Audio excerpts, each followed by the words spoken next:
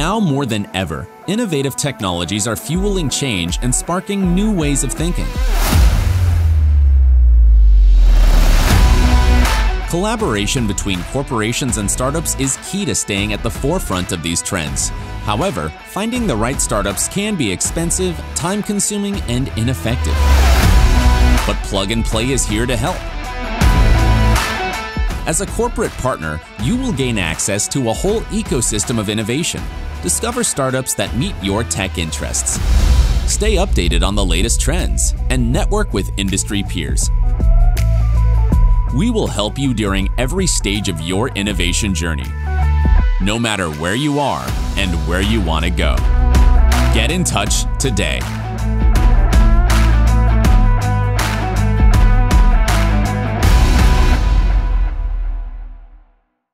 We are live, that's right. This is coming live to you, Plug and Play Fintech Batch 14 Expo. We are live, so wherever you are joining us from Chicago, Plano, Texas, Frankfurt, Paris, New York, Japan, Singapore, or here from our headquarters in Sunnyvale. Welcome to our Fintech Batch 14 Expo, and we are very excited to have you here with us today. I'm Nadine Mühe, I am the director of our FinTech vertical, and I'm joined here by my wonderful colleague, Robbie Kuhn, who's leading our program. Hi, everyone. We are very excited to see you all here and have you join us for our FinTech Expo, and really excited to show you some of the cool things we've got going on today. But for now, I'll hand it off to Nadine, and you will see me a little bit later. Thank you so much, Robbie. Excellent. So hopefully some of you have joined us this week for our Enterprise, InsurTech, as well as Health Expo. So today, FinTech Expo is only one of the few major events that we are holding throughout the year. We do webinars, roundtables, trend workshops. So if you're interested in joining one of our events, check out our website, plugandplaytechcenter.com. That's the best way to stay up to date with the latest and greatest that's going on. So for today, FinTech Batch 14, an unbelievable program. And I want to give a big thank you and a big shout out to the entire team that helped organizing today's event. We do have an incredible group of startups with us today, as well as speakers. So we'll dive right into it. And if you're joining us for the first time, Plug and Play is all about connecting startups, entrepreneurs, corporations, as well as investors worldwide. That's what we do. We're very lucky to work with wonderful individuals that are working hard to transform their industries and rise up to today's challenges. So Plug and Play does this across several industries. And today here, our FinTech Expo is only one that we have going on this week as well as next week as part of our Winter Summit 2021.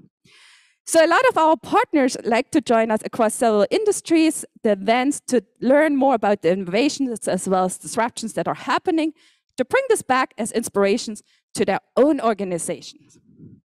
And what an incredible ecosystem Plug and Play has built. We have more than 40,000 startups across stages as well as geographies to work with you. Wherever this is to get inspiration, to validate your vision of the future, or to work on piloting proof of concepts and implementations to really drive your own business forward. And we have also grown. So here are some of the locations that we have launched last year. In fact, our team just came back from Chicago, where we had a launch event with our fellow programs, retail, as well as food and beverage. So the locations are growing. And what this means to you is that you get a local ecosystem of startups, of VCs, as well as mentors to really work on innovation, drive your initiatives forward throughout our programs, through our events, as well as our local teams on the ground. So if you are interested in opening up a new location, reach out to our team. If you are curious if there is already a location close by, there probably is. So get involved. And if you are a startup, these are great landing pads to enter new markets. And here's a little investment snapshot. So as many of you know, Plug and Play is one of the most active investors in the world. We have over 1,600 portfolio companies as part of our portfolio, including InsurTech, retail, mobility, IoT, travel, and of course, our beloved FinTech platform. So by region, we are doing about 70% of our investments domestically, but we are doing more and more investments these days in Europe, Latin America, Africa, as well as, of course, Asia. And this is one of my favorite slides. We do have several unicorns on the portfolio, 23 and counting. 2021 has been a record year for Plug and Play. Almost every month we had a new unicorn. And today we are incredibly excited to have Konstantin Richter, the CEO and founder of Blockdaemon, a unicorn on our platform, a crypto unicorn with us. And as many of you know, our team is very excited about crypto. We do believe that it has tremendous opportunity for the future. And our team was at Money 2020 this year. And what we saw there was the perfect example of how dominant crypto and blockchain has become. So for everyone in the audience that is interested in crypto, blockchain, digital asset space, whether you're a startup, you're a VC, or you're a corporate partner, please use the poll. We would love to get you involved, signal your interest, or use the chat. My colleague, Maximilian Youngreis, will put his email in the chat as well. So get in touch. We would love to get you involved.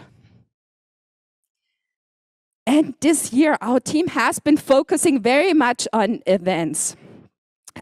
We are very excited to invite you to one of our upcoming events. It's an innovation workshop that we are holding on November 23rd. So if you are interested in joining this event, please use the QR code to register. If you are working in corporate innovation, this is an event that you definitely don't want to miss. We will have 2 of our startups that have been working very successfully with multiple corporations on POCs, pilots, and implementations. And these startups will share with you their journey, their learning, as well as the pitfalls and how you can avoid them. So very excited to have this event, and hopefully we can see you there. And one of the things that we have done over the course of the last 2 to 3 years is becoming incredibly digital. So Playbook is our foray into venture capital. We do have over 40,000 startups on that platform. All first-party data, all enterprise-focused solutions. And most importantly, at Plug and Play, we are a matchmaker. We are connecting the best entrepreneurs worldwide with the best corporations around the world to really drive innovation. And over the course of the last 12 months, we counted over 7,000 deal flows. And what this equates to is more than 230,000 startup corporate introductions. So it is really mind-blowing what we are doing here. And with that, I want to give a big shout out to our corporate partners. It's thanks to you that we built this great ecosystem, that you bring the opportunities and the challenges that you are seeing in the space to us, work with the startups, really attract new startups, and drive the entire ecosystem forward. So we wouldn't be where we are today without you. So thank you for trusting us. Thank you for being a corporate partner. And we hope that you enjoy working with us as much as we do. So a lot of activity is happening right now across crypto, ESG, RegTech, personal finance operations, payments, as well as lending. Every single category within FinTech has been under tremendous transformation throughout the pandemic and behind.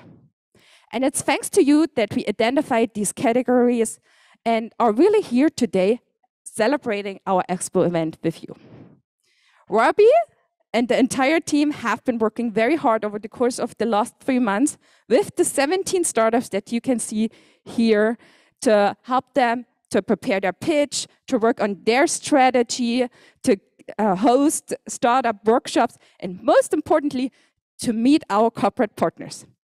So today, you will see the progress that they have made over the course of the last 3 months.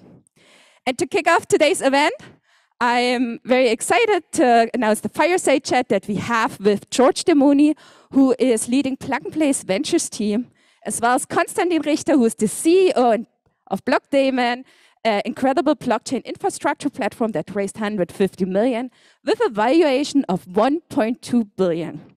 With that, I will hand it over to you, George. Thank you so much, Nadine. Well, for those of you who don't know me, my name is George Demoni. I am one of the partners here at Plug and Play Ventures. I've been lucky enough to spend my last 8 years here at Plug and Play, investing in some amazing companies. And I am very, very pleased to announce our keynote speaker, which is one of those companies. His name is Konstantin Richter, the CEO and founder of Blockdaemon. Konstantin is a serial entrepreneur, investor, and advisor. He started his career at Deutsche Telekom with a stint at Nokia before he became an entrepreneur, successfully building out SaaS marketplace platforms like AudioTube, Lookbooks, and WireDrive, with his last successful exit in 2017. He's been active in the blockchain ecosystem as an advisor and contributor since 2015, with entities like Gem, Poet, MadHive, before creating Blockdaemon towards the end of 2017 to bring institutional-grade infrastructure to blockchain protocols, crypto native, and traditional financial institutions. Blockdaemon was announced our newest unicorn with SoftBank's recent investment at a $1.2 billion valuation. And they participated in batch 6 of our Fintech program, and now is coming full circle and keynoting this talk. Thank you so much, Konstantin. The floor is yours, my friend, and then we'll hop on for a fireside chat afterwards. Yeah, thank you so much. Very exciting and very happy to be here, of course. Let me go into my screen share mode here. I want to make sure you guys have good visibility. Oops. Actually, what am I doing over here? 1 second. Let me go hit present. Yeah, very happy to be here. As mentioned, we started Blockdaemon. The first institutional check that came in was actually from Plug and Play back in pretty much 4 years ago. I'm very happy to say that for us, this was a match made in heaven, mostly because when I started Blockdaemon, I was juggling quite a few different things, and we really wanted a place where we could ideate and build POCs around node deployment, and I'll talk a little bit about it. Plug and Play was our home at that time, and for me, as a company builder, it was the first sort of really attending the pitch and securing a commitment was sort of my first sort of air quote success, where I think this might have legs. So yeah, so we're Blockdaemon. I'm going to give you a quick overview who we are today. We're 110 people. We're a remote first crypto engineering company. People sit around the world. We are the largest node operator in the blockchain space. Really what that means, nodes are the individual data centers, software, data or virtual machines that contain a copy of a ledger and the software that dictates how the ledger gets updated. It's the quintessential component of a blockchain, and they govern and secure the chain. And any institution of node, crypto native or new, who wants their customers to allow their customers to hold or send tokens anywhere needs to run a node, and they a good chunk of them outsource that to us, mostly because these networks are all like Bitcoin, Ethereum, et cetera, they're all open source, developer-driven ecosystems, and it's just not easy to stay current and ensure that these nodes operate 24/7 with a 99.999% uptime and failover strategy, et cetera. It requires a lot of knowledge and awareness and experience to do that well. We've deployed over 23,000 full nodes.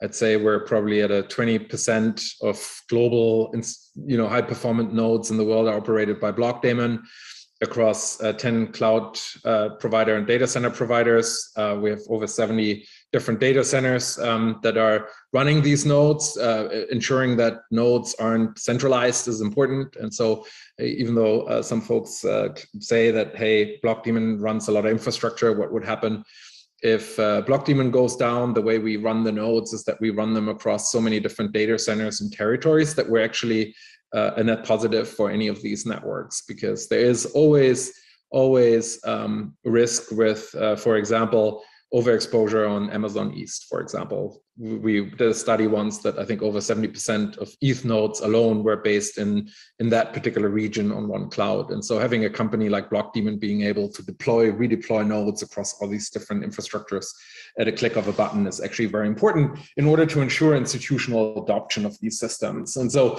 and what that looks like for us, we're over 100 institutional customers at this point in time. Some of them are public, some of them aren't. I'll try and reference a few. The business in 2021, so far we've generated around $50 million in value, which is really MRR, which is monthly recurring revenue, in which we're currently nearing a sort of 3 million MRR, and then the rest is yield earnings on tokens. We have around 10 billions of tokens that are staked on nodes we operate, which is a way to secure these networks. And so there's a nice, interesting compounding effect in our respective revenue numbers, and the business has been cash flow positive for the last 12 months and generated quite nice returns, which is why it's been easy for us to raise funds and establish valuations that allow us to increase our balance sheet in order to, one, play and think through regulatory complexities, global diversification, as well as an acquisition pipeline in order to really, lock in the market leadership we currently have around institutional infrastructure in this space. And so, we have a couple quick, just briefly, for us, the investors here that we've added since, and Plug and Play actually, obviously deserves a prominent position in here, and we'll update it, I promise. But those are all the big ones that came after, and so you can see a couple of them. We have also JP Morgan, Tiger is not on here yet. We're constantly adding new investors. SoftBank, Goldman Sachs were the first token-centric entity invested in by any of the large banks in the world, and then our customers range pretty widely from funds to some more household names like Checkout.com or Citibank, and there's a whole variety of different entities as well as custodians that we power core infrastructure with in the space. Let me see. And so what we do, and I don't want to spend too much time, but we started really as a SaaS platform company, and so for us, building backends, dashboards, and infrastructure that allows for nodes to be monitored and monetized is important. So the way we kind of think of ourselves is a mixture of like a Stripe/Datadog for crypto, but we are a software company, and so we have a product live, a marketplace. This is where people experience our products, and it's actually not too far from how we started. When me and at the time Arun, the engineer who worked with me, started at Plug and Play, we had a pretty similar UI for Bitcoin and Ethereum. Now we do it at a much different scale. We've learned a lot since, but we were always very product UX driven as a company, and that has helped us grow quickly. We support all the major protocols. Our infrastructure is currently the most in-depth one in the space. The reason why I mention it is, for us, the way we think about ourselves going forward is really as a crypto cloud, and what that means is a single integration touch point for institutions in order to work and support anything they need to do with the protocol, which can be pushing transactions, pulling data, earning stake or yield. And so offering an infrastructure solution that allows you to connect to any of the major crypto blockchains, submit transactions, pull data, earn yield without actually having to operate 40 different APIs or hard infrastructure yourself. And so there's a couple of important bits in this world, and in crypto in general, there's always an element of risk. And so the other component that was very important, and one of the things that we've learned really well in Plug and Play, because Plug and Play is very enterprise focused, is that we need to eliminate the institutional risk factors in order to get institutions to engage in something this risky, right? And so we actually have insurance and cover any potential losses associated with our nodes. And there's complex mechanisms in place in order to manage that. But that's been a really important factor and is a point of differentiation to us. We're also ISO compliant. We have chief compliant officers. We adhere to, we're mirroring being regulated as a money transmitter, which we aren't. Regulators don't want to regulate us. We would like them to. And so we've assumed a position of someone who should have a money transmitter license, which we believe is applicable for a company offering staking nodes have implemented those things successfully. The biggest and most challenging one is publishing financial audited accounts, which we also do. And so we've done a lot of growing up since we started in order to be a recognized integration partner for financial institutions that they can trust and rely on. Yeah, and so actually, I think I might stop here because I do want to make sure we have time to talk, and I don't want to go too deep into the technological setup of staking and so and nodes in general. So yeah, feel free to reach out to me after. There's lots more information also to be found on our website. If you have questions, case studies, everything there is available online. So thank you very much. Amazing, Konstantin. Well, first off, I have to congratulate you for the amazing success that you've had over the last 3 and 4 years. Working from where you started with, I think you were pitching the Heroku of blockchains when we first invested in the company, and where you are today, which is just incredible. Congratulations to you and the entire Blockdaemon team, really. Yeah, thank you. And Heroku, that's true. And I was rewatching on YouTube our graduation video. When you have the big event, and it's a sort of 2-3 minute pitch, and I've gotten a lot wrong. Also, at the time, I thought that everything is too open sourced and crazy for institutions. So I thought there's going to be a lot of permission chains that are going to get spun up. But the key premise I said is that I believe that by 2020, every major institution will run some form of blockchain nodes. And we weren't too far off there. Right. So structuring the business around nodes obviously was the right thing. And I do want to call out Heroku, and part of our plug and play succession after plug and play was we actually got the Heroku founders to invest, and they're also on the cap table, and they came in sort of a month after you guys did. And so yeah, that was also very helpful. That's incredible. That's incredible. Well, a lot of our banking partners are on the line today and in person, and you work with a lot of banks and financial institutions in general, and just love to know, a lot of crypto companies get stuck in this POC land with banks and FIs in general and have trouble making it to the next step of commercialization or full contract deployment. And what do you think are the best practices for a crypto company, maybe drawing on your experiences working with banks and FIs in general, how they can get in, who to sell into, what are the best practices selling your crypto infrastructure company into a bank or an FI?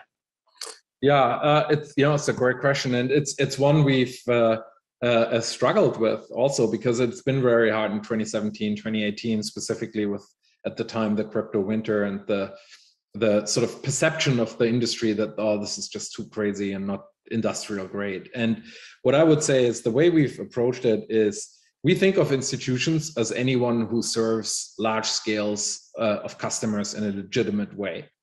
And so we pivoted our business to focus on institutions that actually have enormous scale and customers, the Coinbase-like entities, right? And so I'm contractually not allowed to name check a lot of them, mostly because of security and confidentiality reasons. But the largest customer cohort comes out of the top 10 global crypto exchanges for us and the existing custodians. And it's important, and so for us, those are the litmus tests for an initial institutional adoption.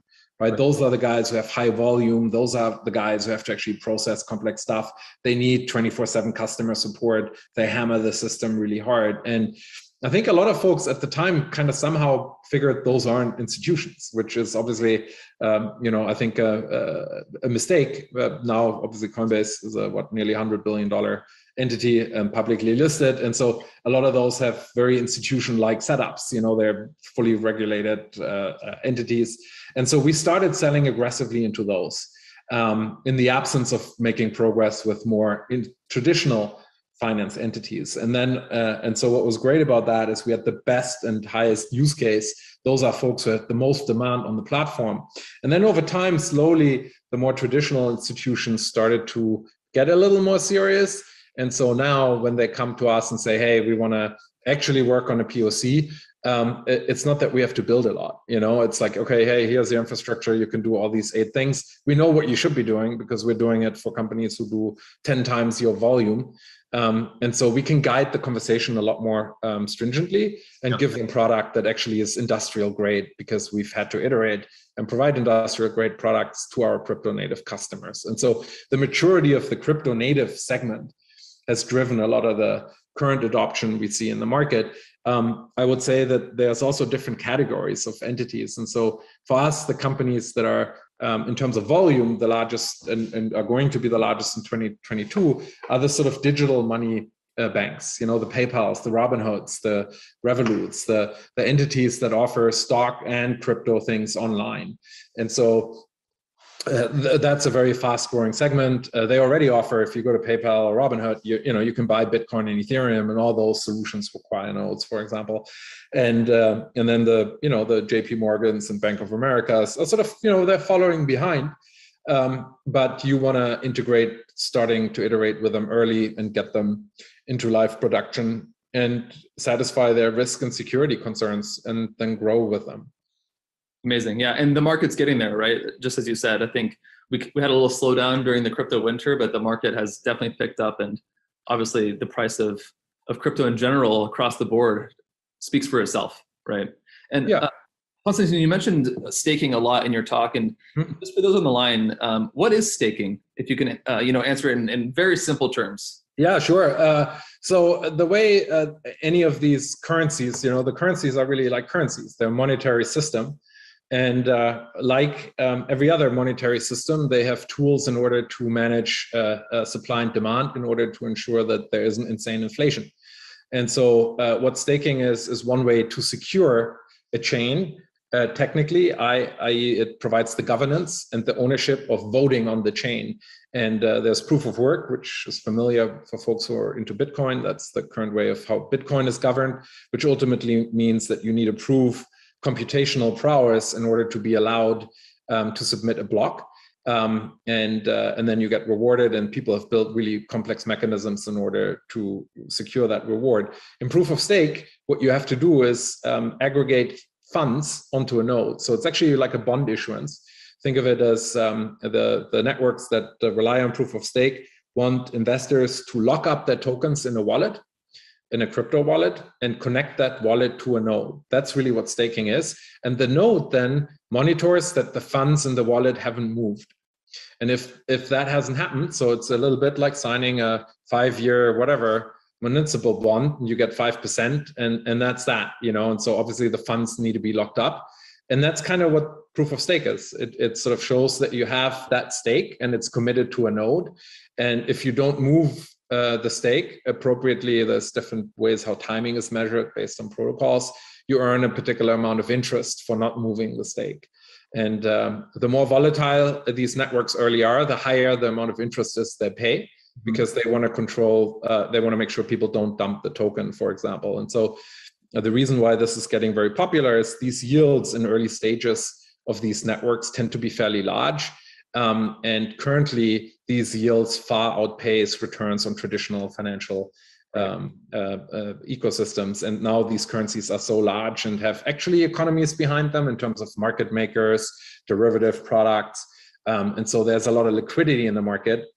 And thus, a lot more also now normal institutional investors are seeking the sort of near double-digit returns on those interest payouts. So it could be a hedge against inflation as well, right?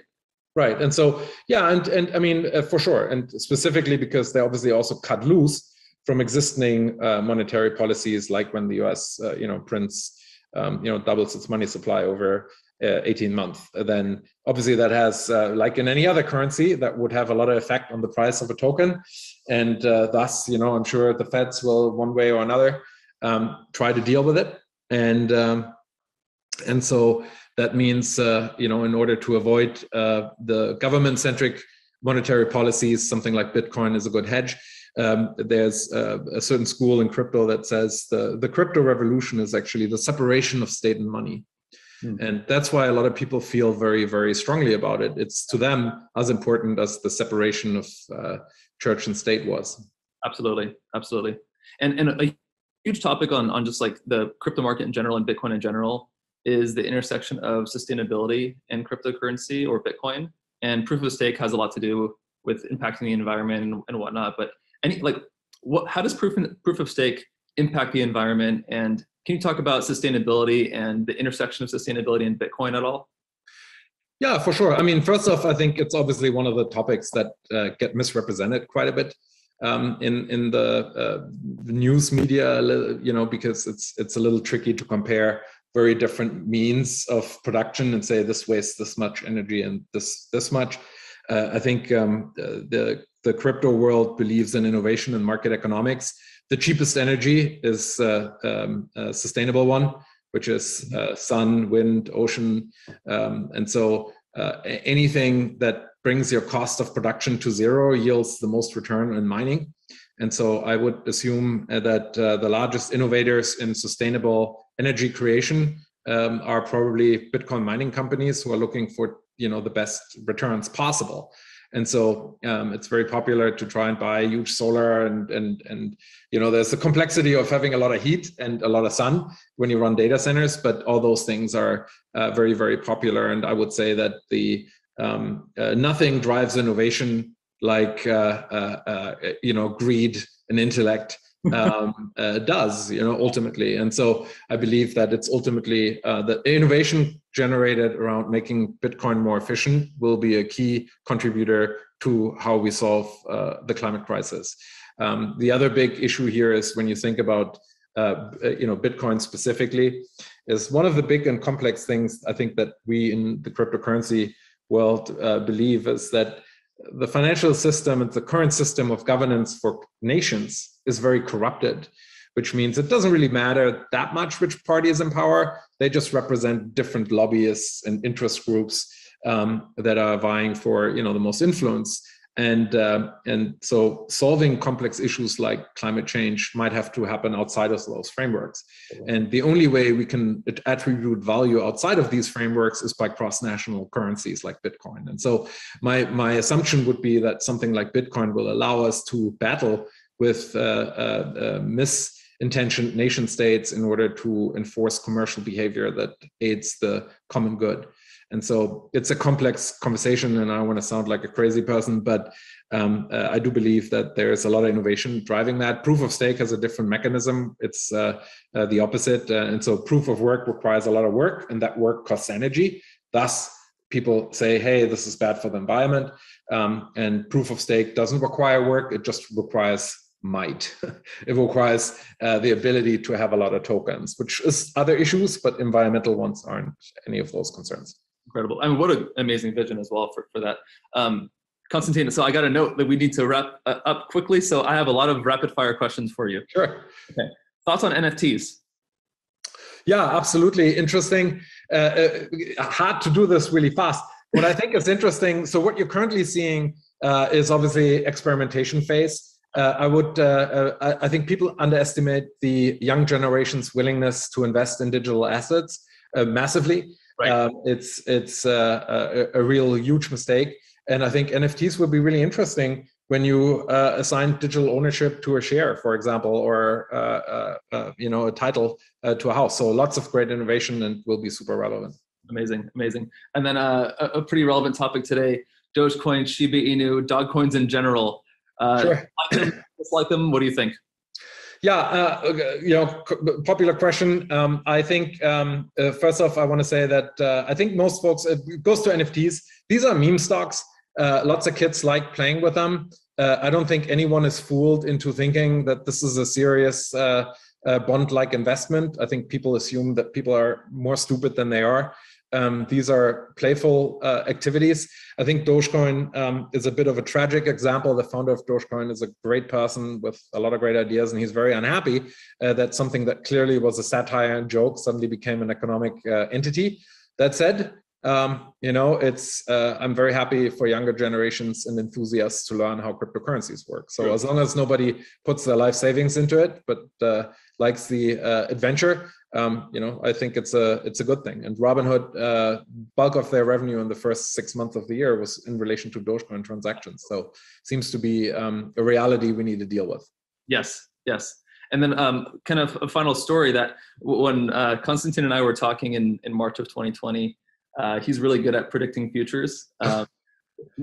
This is not financial advice, but he told me George, I think you should invest in some more Bitcoin. I was lucky enough to have Bitcoin since 2014. But after that call, I bought more. And the price was like 9 or 10K at the time. So Konstantin, I want to publicly thank you for that advice, because I did make a killing on that. It did go on a tear towards the end of the year, which is what you said. But price predictions for December 31st of 2021 of this year. Well, so first off, obviously, no financial advice. And I think the way I would put it is more, it's worth looking into the economical policies of these tokens like you would in a country. And a lot of these tokens, like Bitcoin, have actually automatic software systems that are transparent and visible to look at by everyone, that dictates the inflation rate. And so think of it as a white paper the Feds have written that will tell you what the interest rates in the next 24 months will look like, and then base your investment decisions on that. And so what I was referencing was the halving, and that was happening in Bitcoin. And so, basic economic principle applies that when you throttle the supply of something and demand stays the same, then prices go up. There's another software where that will automatically occur, and that relates to Ethereum and ETH 2.0. And so if these things occur, then you will see that the opposite will happen in Ethereum, where suddenly it's very valuable for you to not sell your ETH and earn very high interest when ETH 2.0 occurs. And then and that will lock in a lot of tokens, and it also will drive more demand for other people chasing that high yield, which requires you to purchase ETH in a market where there's less liquidity. So, if you assume that this will occur and that crypto doesn't die and all that type of stuff, then economically it leads you to one conclusion. So applying the same macroeconomic principles to the leading cryptocurrencies is smart, and because they're systemic and predictable, because you can read about when these inflationary journeys occur. So I would say do read up on it, and you'll see and apply simple economics. Yep. I think we could all read between the lines there. So Konstantin, you are amazing. Thank you again so much. And congratulations again on all your progress. If you do want to get in contact with Konstantin, please shoot any of us a ping here at Plug and Play, and we will be happy to connect you to Blockdaemon for potential partnerships.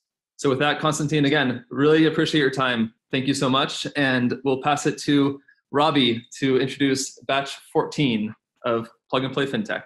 Thanks again. Thanks so much. Bye. All right. Thank you so much, George and Konstantin, for that incredibly informative discussion. And thank you all for being here today. Whether you're joining us online or here in person, we're really thrilled to have you. My name is Robbie Kunanda, and I'm a program manager here at Plug and Play. And I'm really excited to be the moderator for today's event. But first, I want to just go through some really quick housekeeping. The rest of the team is always here for you. So if you're joining us via Zoom and you have any question at any point in time during this event, please feel free to just reach out in the chat, and I'm absolutely sure someone would be happy to assist you. Also, please do not forget to answer the polls that you will see on your screen after each presentation. So if you want to meet with any of the people that you hear from today, make sure you say that you would like to, and we will be sure to follow up after this event to make sure that we can facilitate all of these connections. But finally, here's the moment you've all been waiting for. We're going to jump right into the startup presentations. Presenting first is a blockchain, e-commerce, and microtask company. If you're a basketball fan, you might actually recognize their logo from the jersey of the Portland Trail Blazers. Presenting StormX. Hi everyone, my name is Simon Yu, and I'm the CEO and co-founder of StormX. And we're revolutionizing how people earn and shop through blockchain and cryptocurrency. As you probably know, we're in the middle of a pandemic, and because of COVID, e-commerce has skyrocketed compared to the previous years. With the rise in e-commerce over the last decade, we've seen cashback services such as Honey becoming popular, as users can earn passive income on their shopping transactions. Honey was recently acquired by PayPal for $4 billion, legitimizing this industry. Let me tell you how we're able to grow faster than any of the unicorns, such as Honey and Rakuten. First, we're currently across 150 countries, as our patented blockchain technology allows us to send payments across the globe for mere cents. With traditional fiat partners like Honey, it's not possible to send a $10 user reward halfway across the world, otherwise it would cost more than the actual transaction. Second, we're able to offer up to 2.5 times higher cashback using our own cryptocurrency by rewarding our most loyal users without jumping into an endless price war with competitors. Because of our unique product offerings of higher cashback and having a global presence, we've grown significantly since our mobile launch towards the end of February last year. One of the hardest challenges of crypto products is how difficult it is to use. So one of our main focuses within the company is user experience. All a user has to do is install our app, start shopping from any of our featured stores, and the crypto rewards will be sent to their wallet. In the short time our shop product has been live, we've already added over 1,000 stores globally, including some of the top known brands like eBay, Nike, and more. When you look at how we compare to some of our competitors, it's a no-brainer. Not only do we have a global presence, but we offer significantly higher cashback. We developed our own patented blockchain technology that allows us to scale and send user transactions for minimal cost globally. We were granted the patent in 2018. We've also fixed one of crypto's other problems, which is why do you need a token? The StormX tokens allow users to upgrade their reward levels so they can sign up for higher cashback from any of our stores. The more tokens you purchase or earn, the higher cashback you can get, and you can sell your membership at any time. Our rewards program is also one of the reasons why users choose us versus our competitors, as the more they use our product, the higher rewards users can earn back on each purchase. You're probably thinking this idea sucks. Users don't want some random cryptocurrency token. This model won't work.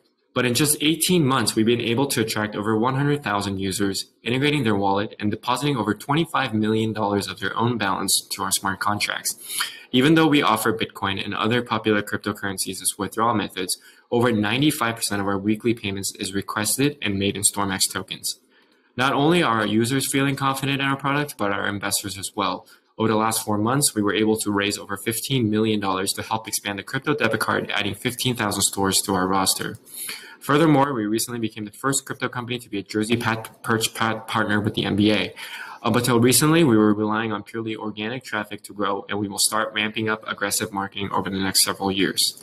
Thanks for listening in, and brace yourselves, the storm is coming. All right. If you're interested in connecting with StormX, mark yes on the poll that is on your screen now. Salesforce for programmable money. PayPal for the decentralized world. Public Mint is a working USD native blockchain platform that allows anyone to easily create USD accounts and transfer funds instantly. Presenting next is Public Mint. Hi everyone, my name is Paulo Rodrigues, I'm CEO at Public Mint, and we're very happy to be here at Plug and Play. We also want to thank you for selecting us for this round. I represent a team of successful tech entrepreneurs, software engineers, and also business people from the banking and payments industry. What we've built over the last 2.5 years is a global money system, which means that anyone can access their own funds in a totally regulated manner. So we're not just another payments company, we're not building on top of regular building blocks. We're not using an approach like PayPal or Venmo.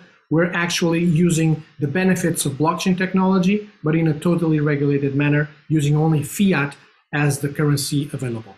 So what we did over this last 2.5 years was working with banks and trust companies. They hold the funds for us, and we simply create this fintech layer on top of it with synthetic versions of the dollar that now become fully fungible to be transferred between parties.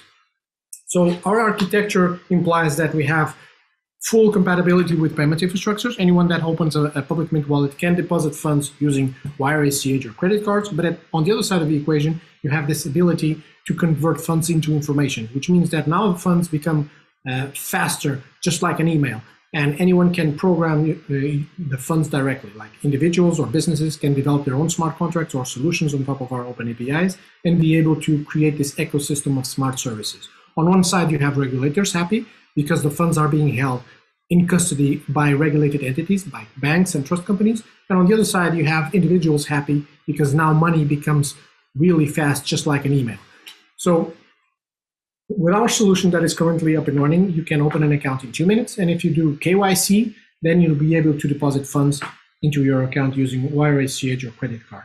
Now, with that in mind, you now are already able to send monies globally, instantly to anyone.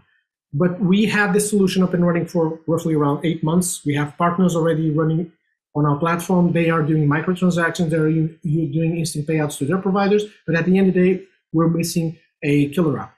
And that's why we focused our attention over the last months into what we call the Earn program that's going to be launched in the beginning of October. And that means that not only you have the ability to send funds instantly, but also while your funds are sitting on your wallet, you can earn interest earnings on top of that.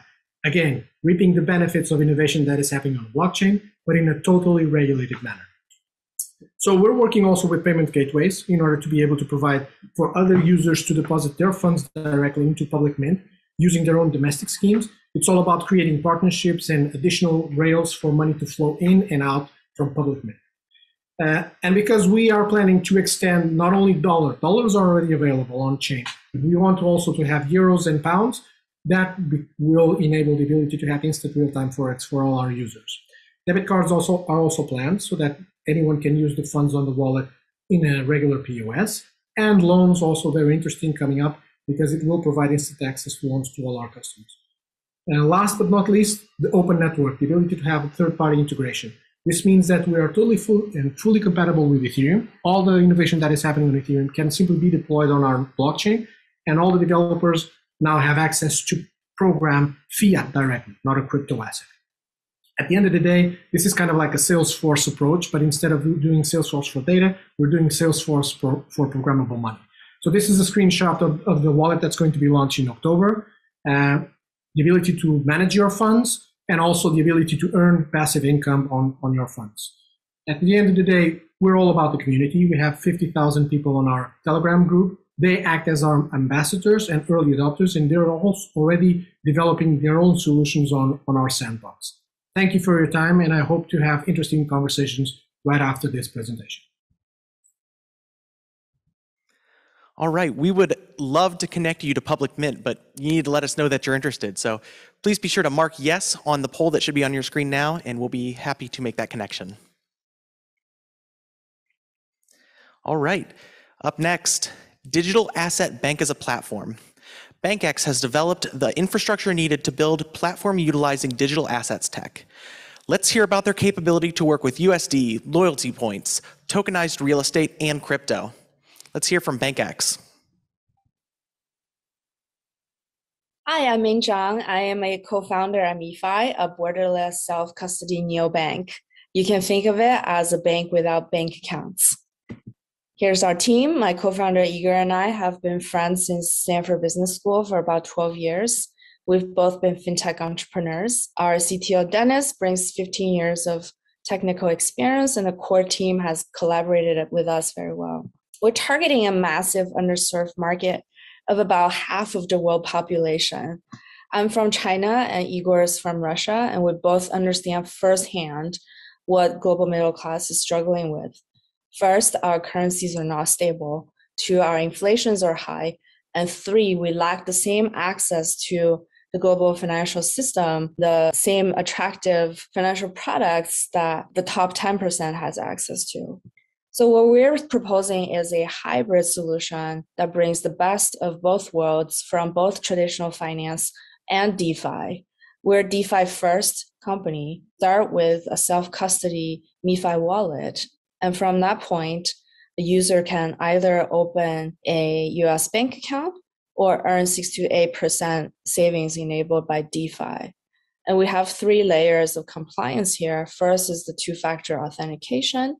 Then when they convert the local currency into our solution, there's the local crypto KYC. And lastly, the strongest US bank KYC and AML enabled by third-party compliance and service providers. In the future, we plan to launch other DeFi products, such as our proprietary real estate coin. We've seen over 200 applications with demand from 65 countries, and the demographic distribution is concentrated from 26 to 50 years old. Our roadmap near term is to launch the MiFi portal for Latin America, the 3 core features, the MiFi wallet, US bank accounts, and 6 to 8% savings, as well as the money service business license for California.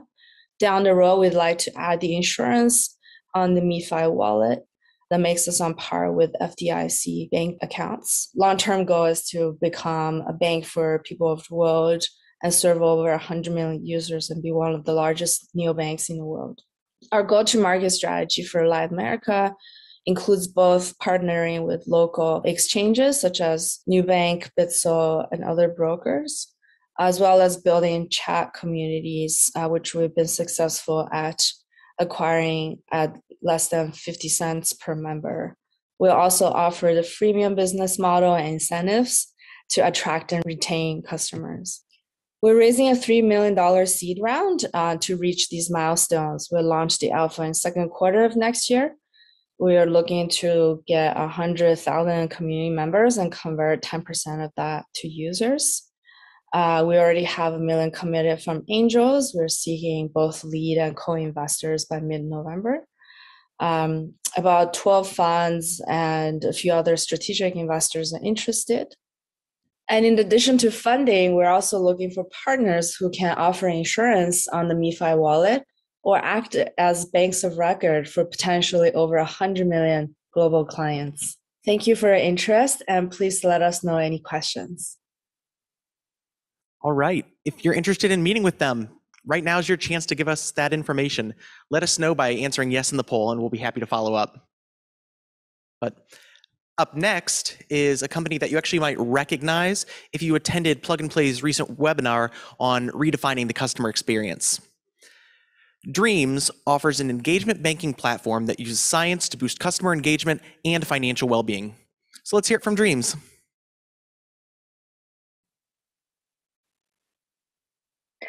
Hi everyone, my name is Hedvig Ahlgren and I'm an account executive at Dreams, an engagement banking platform fueled by science. It is no surprise that consumers nowadays are struggling with their finances. 75% of all millennials mention money as their top stress source. On the other side, PFMs have been on the rise for quite some time, but have yet not been successful with low adaptation rates and poor results. And this is because they neglect how the human mind works and how emotion is fueling our decision making. Dreams offers the first engagement banking platform that solves exactly this. We've been collaborating with major universities during the last 8 years in order to integrate insights from psychology, neuroscience, and behavioral economics for maximum effectiveness in our solution. So at the core is a scientific method that we developed with universities such as Harvard, University of Toronto, to mention a few. Our scientific method surrounds around 2 key principles. So first and foremost, Dreams makes it easy to save, invest, and pay off debt. Instead of overwhelming the customer about what they should do, we lower the barrier for engagement by making it convenient, as the core principle is leveraging emotions. This is, by science, the most effective way to motivate any action and change. So for example, we all know that exercise is great for us, but it doesn't necessarily mean that we do it as often as we think or know we should. And with all this said, we've designed a unique solution that is highly effective, both in boosting customer engagement as well as financial well-being. And it all starts with a dream. So instead of talking about goal-based savings or what you should do with your money, we rather ask them, what are you dreaming about? And by defining that, how much they need and when in time, it's instantly emotional. This makes it harder also to neglect or abandon. After that, they pick what we call save hacks. And save hacks are small automated programs that helps the customer find money for their dreams. So for example, it could be an automated weekly savings taken from your home account, or it can also challenge a behavior. For example, what if you skip that takeout coffee you buy each morning and rather save $20 to that weekend you really want to go to, or maybe to pay back your debt faster? Knowing your customer like this opens up the possibilities to collect valuable data that enables insights-driven business for real. And looking at our metrics, we're proud to say that users having Dreams have 50 more engagement per month with their digital solution. Further, they save on average $2,000 more per year, and 2 out of 3 says that they feel less stressed about money only after 2 months of using it. 79% of all users are millennials, and 27% of all Dreams are long-term and 3% debt-related. which means great up and cross-sell opportunities. Originally, we're a B2C company where we've been live for the last 5 years in our home market, Sweden and Norway, where we're currently serving 500,000 users. And by popular demand, we have recently launched our B2B solution, which we offer to banks and financial institutions as a white label solution that can easily be embedded in digital experiences. We're trusted by large global banks and are also acknowledged as thought leaders by Forrester within financial well-being. With all this said, we're looking forward to turn PFMs into something that actually works, and not only that, but also bring great success to consumers. So thank you so much for listening. If you're interested in talking more with us, please drop us an email, or you can also click yes in the little pop-up that will come soon. Thank you so much. Just like they said, if you'd like to connect with them, hit yes in the pop-up that should be on your screen now. Our next company may have its roots in NYC, but they have people working across North America, Europe, and Asia. Array of embedded credit and identity management solutions for financial institutions and fintechs to provide to their customers via digital banking channels. Let's hear from Array. Hi, I'm Jacob Bauer, Head of Strategic Partnerships at Array. Some of you may recognize me as I used to be on the Plug and Play FinTech team.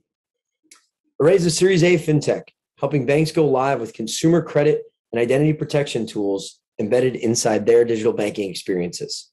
We have over 100 customers today, profitable after a little over a year and a half in business, and we are excited to partner with you all in the Plug and Play ecosystem.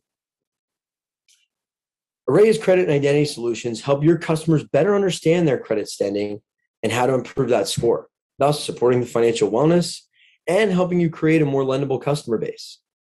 Everything we do is embedded inside your digital banking experiences. And so when it comes to credit and identity, we want to help you increase customer engagement and bring customers back into your solution. And with that engagement comes data, unlocking credit profiles of your customers proactively and their intent. And with Array's offers engine, we can help you sell more products and drive revenue. There's 3 buckets of the solution: credit tools, identity protection, and offers engine. Within credit tools, there's over 20 embedded components to really help your customers understand things like, what is my score? What are the factors affecting my score? How can I improve that score? And how can I leverage my score when it comes to products in my institution? Within identity protection, there's over 5 modules revolving around identity monitoring, identity protection services, identity restoration services if something were to happen, as well as an identity insurance product. Between these 2 buckets, everything's fully a la carte, so you can go to market with a custom solution that makes sense for your customers and your products. The offers engine is actually sitting on top of both the credit and identity tools, leveraging the credit information and intent data to offer your products the right products at the right time. There are 2 institutions who have gone out there and built this themselves, Capital One and Chase, but they've really shown customers what to expect when it comes to consumer credit insights. This was no easy task. Partnering with the bureaus to do so cost them millions, takes teams of over 50 people, and took years to go to market. With Array, we can help you do this cost effectively and much more easily. There's also the affiliate marketers side of the business. So Credit Sesame, Credit Karma, and many others out there who have created a business based on giving credit information to your customers and then turning that information around and selling them competitive products to your institution. So again, in comes Array, partnering with institutions large and small to keep your customers inside of your mobile banking solutions and helping you sell them your products. Everything we do is fully embedded and white labeled, allowing you to have a custom look and feel, as well as a custom suite of products that you can go to market with quickly. And we're compliance ready. We are PCI compliant, well on our way to SOC 2 Type 2, and we have a tokenization system allowing you to stay out of compliance scope when it comes to PII. As an example, this is what the Wells Fargo Credit Insights tool looks like today. It's 1 score from Experian. It's not dynamic. It doesn't give me any other information other than what my score is today. With Array, here's what it can look like. A dynamic tool with a number of modules, as well as a featured card at the bottom utilizing the offers engine data, understanding that this is the right product for me. And so with Array, let's help you take your consumer credits and identity protection tools to the next level. Thanks, and we look forward to working with you. Right. If you liked Array's presentation and you want to learn a little bit more, let us know by marking yes in the poll box that should be on your screen now, and we'd be happy to facilitate. For our next presentation, are you who you say you are? That's the question our next company is actually looking to answer. Simple.ID is a global identity network based on blockchain technology and self-sovereign identity, looking to give people control of their digital identities. Presenting Simple.ID. Hi, I'm Peter Kirby. I'm the CEO of Simple.ID. We're a blockchain identity platform. We do strong customer authentication, and we do it for the credit card space. And this is my why. This is my daughter, Eleanor. She was born this summer. Eleanor gets to inherit one of two different worlds. One, where identity is controlled by Google, Facebook, and Apple. Or two, where we build a neutral network, like a DNS, for identity. We're big believers that it gets to be the latter. So the opportunity here is huge. Credit card fraud had a banner year in 2020. And the reason is because we stopped using plastic and we started typing our credit card numbers into our computers. Card not present fraud is now 90% of the fraud. And more importantly, false declines are now up close to 3% of all transactions, or about $440 billion. Also, in Europe, there's this big push for strong customer authentication. 2 out of 3, something you know, like a password, something you have, like an ID, or something you are, like a biometric, on every payment transaction. So everybody's scratching their head saying, how do we do this without sending lots of private information around? So what we do is really straightforward. We call it real-time identity proofing. And this is what it looks like. Do a quick payment transaction. It can be anywhere like Amazon. And then based on your card number, you'll get a pop-up in your phone. Click it, use your own biometrics in your phone to approve the transaction, and you're off and running. It's simpler than signing a piece of paper. The way it works is it integrates with the 3D Secure platform. That allows us to have a direct interaction between the issuing banks, the people who issue the cards, and the customers. And it just works right out of the box. It fits with 98% of credit card transactions. Under the hood, we have what we call a simple identity score. On a scale of 1 to 100, how sure we are that Peter is Peter. Think of it as on a 1, we're pretty sure you're human. A 50, we'd let you buy a diamond. And maybe with 100, we could even let you do voting online. The way that we position ourselves is we're a super low friction experience for the customer, but we're also not sending any private identifiable information. We don't send it, we don't store it. This is neutral, like the DNS. Our target market is we're going after the issuing departments of the credit card companies. So there's a huge stack of payments, but specifically they're the ones that have the direct relationship with the customer. And our vision's really clear. Every time they issue a new card, that card can be added by the user into the Simple.ID network. And every time that card number gets used, you use your own phone to verify that that's you. We've had some pretty significant traction. We're working on a data partnership with Experian, and that's what's going to let us do all the deep identity proofing that we need to tie you to your phone. Also, we brought in advisors at MasterCard, UBS, and Valley Bank. Really significant innovators who are helping us understand the ecosystem and how we play in it. We're most of the way to participating in the MasterCard program for global acceleration, and we raised our pre-seed round through ATX Venture Partners. Our ask is really straightforward. We're looking for early pilot customers that are coming from the issuing side of the credit card industry. We're looking for people who are willing to try out a new product and give us the kind of early feedback that'll help us refine that to production levels. My email below is peterkirby@simpleid.us. Thank you so much. If you would like to be connected to Peter and the rest of the Simple.ID team, please let us know now. Econans provides digital simulation and advice services for personal finances, generating more confident consumers and high conversation rates for the banks. The solution includes interactive life events and scenario simulations. Our next company, Econans. Hello, everyone. I'm Petrina Amaker from Econans, a fintech from Gothenburg, Sweden. Econans creates technologies that help individuals understand the impact of their financial decisions to lead happier, healthier, more sustainable lives. Econans is live with several Nordic banks, and we're backed by multiple investors with strong interest in sustainable social finance, including Almi Invest, a VC investment arm of the Swedish government. Today's consumers have a wealth of opportunities that are one click away, whether it's mortgaging a new home or financing a necessary expense. But we've all heard the scary stories about the lack of financial literacy out there, and this can have a major impact on an individual's financial, physical, and mental well-being. And there are implications for the entire economy.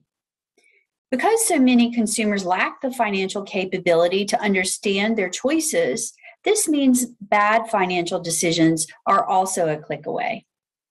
Consumers start their financial decision-making at home, but ultimately most of them will turn to their financial institution for help. And this is where Econans comes in. Econans helps customers where they are financially, and we meet them early on in their decision-making process. Our digital advice and simulation tools create more confident customers and higher conversion rates for the bank, taking them from curiosity to confidence. And the results speak for themselves. On average, we see that users spend over 7 minutes in our simulation tools. We see almost a 3 times increased conversion rate into the bank's products, 3 times more interested consumers when banks use Econans in their marketing, as well as reduced pressures on customer support, all because users have interacted with the Econans solution. We achieve these metrics with Foreteller and Figure. Foreteller is a financial life event simulator.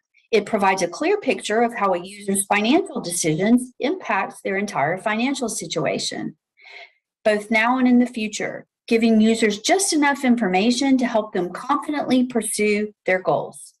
And new for 2022 is Foreteller Green.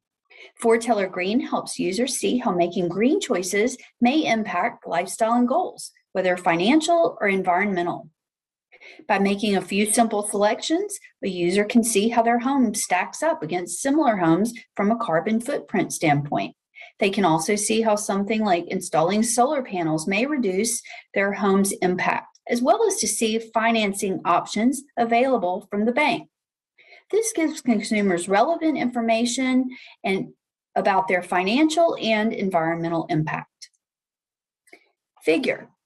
Figure is a financial guidance robot for bank user journeys such as mortgages, sustainable homes, and more. And the real strength of Figure is that it provides automated, personalized advice that helps users explore options and alternatives that they may not have known existed. Beyond all this, Econans tech is incredibly simple for the bank. In fact, our customers have implemented our solution in under 3 days. It's purely white labeled, so it's a differentiator for the bank's brand, and there are no messy onboarding or compliance issues because no information ever leaves the user's browser. In addition to our technology, Econans offers banks soft values with hard returns. We're focused on results in our innovation, and we offer a roadmap that has been validated based on market research and our team's expertise. Thank you all for listening today, and we look forward to seeing you in the future at Econans. We would love to connect you to the Econans team. Just let us know in the poll that should be on your screen right now. Did you know that 45 million Americans are financial caregivers for aging loved ones? Carefull is building the first and only financial services platform for a new generation of caregivers and their $190 billion of annual spend. allowing adults to manage, coordinate, contribute, and monitor an aging loved one's daily money and finances. So let's hear it from the Carefull team. I'm Todd Rovak, founder at Carefull. Excited to talk about how Carefull is unlocking cross-generational wealth transfer for banks. First, banks are losing what we call the wealth transfer battle. There is $24 trillion in generational wealth transfer already underway, and yet 9 out of 10 people will not use their parents' bank or advisor. That's a problem. Missing is what we call relationship continuity. There's no tool or platform for how banks can retain and grow the assets and accounts that they have, or how they bring in the adult children who may not yet bank with them. So said another way, rather than lose one customer, how do they turn one customer into 2 or 3? The bridge is what we call financial caregiving. That's the financial caregiving need state. There are 45 million financial caregivers in the US.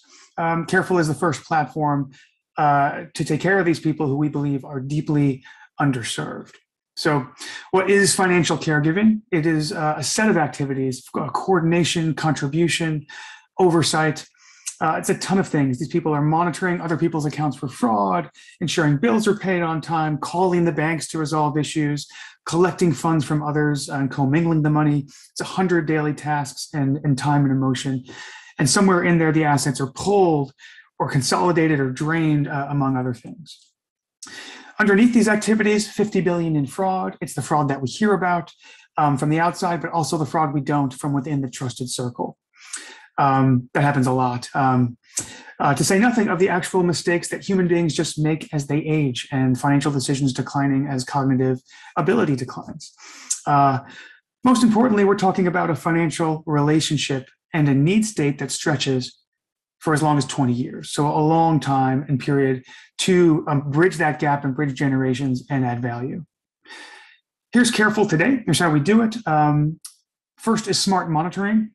It's a body of caregiving monitoring with a big machine learning AI engine that looks for things that banks and advisors don't or can't look for today with any efficiency.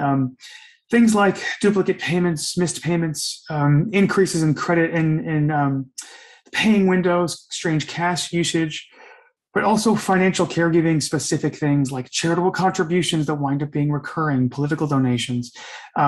We look for low pharmacy spending drops, means you may not be taking care of yourself. We look for behavior change. It's very personalized. $5,000 for your mom is not $5,000 for my mom. And so we know what to look for. And it's an entire body of and rule book for older adults. So that's the first thing that we do. It also includes credit monitoring, identity theft protection, and things like that. So smart monitoring is our bread and butter. It allows for the second thing, which is impactful conversations. We facilitate communication between these financial caregiving adults, their aging loved one, or reverse, advisors, anyone else. So everyone sees the same thing, no more subjective arguments. Here you start a conversation, export an alert if you need to, or to send a reminder, get things resolved. Third, we teach and educate about what to do next, when to get power of attorney, how to do your parents' taxes, how to spot dementia in the wallet, things like that. And finally, advisor views. This allows advisors or wealth managers to see everyone in their practice on it in one place. When they include family members in their circle, we're able to see not just share of wallet, but share of family, who are the other people involved that we might be able to bring into our practice. And from this, we can create more opportunities. Here's how we work with banks and advisors today. This is a real one, Citizens in Northern. Like a lot of banks, we stand up a bank-branded microsite for them. They offer it as a high-value benefit for customers that includes credit monitoring, but also the core Carefull service I described. It's our product and content. They look for cross-sell opportunities. There are people building checking products and trust products powered by Carefull. The idea is they retain assets while attracting family. And this is a live one. On the advisor side, advisors are offering it to their older clients as a way for them to maintain financial independence. Everybody wants to stay in control. Offering them this service is a way to do that. But again, it's a relationship continuity engine. Retain the assets while attracting and bringing in the new family. Turn one client into three. And they do that with something we're happy to show later that we call the Carefull Pro dashboard. Talked a lot about the content that we create. I'm very happy to show this as well. We rate pretty highly in search because people are looking for the kinds of answers that we provide. How to do your parents' taxes, what it's like to be a financial caregiver, how to stop fraud and scams, etc. That's our Real Simple Smart Money Award. We were the highest rated of the awards they gave out in 2021 for new products and services. Really proud of that. But in general, if wealth transfer and account growth is on your whiteboard somewhere, think of Carefull and financial caregiving playing across generations as the key to unlocking it. If you'd like to chat or join our ecosystem of partners, we'd be really excited to discuss these things further. Thank you. If you'd like to be connected with the Carefull team, please check the box and let us know right now. And now we're actually halfway through our startup presentations, so I would like to welcome a special guest and keynote speaker, EY Parthenon partner Aaron Byrne. Aaron is an established business leader with extensive experience working with CEOs and executive teams on their most strategic mandates. He leads the EY Parthenon financial services strategy, transaction strategy, and turnaround value creation team globally and in the Americas.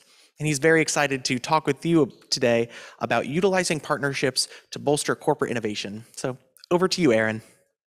Thank you, Robbie. I'm truly honored to have the opportunity to speak to this esteemed group and share my thoughts.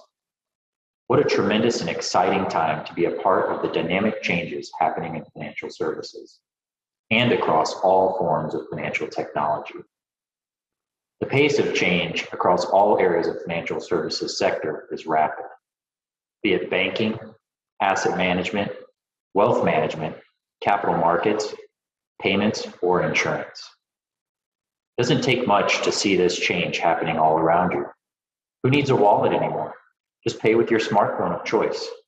Need some items but don't want to pay right now? Why not use Klarna, Affirm, Afterpay, or Sezzle? Somehow they seem to have all your data ready anyway. Just bought a car?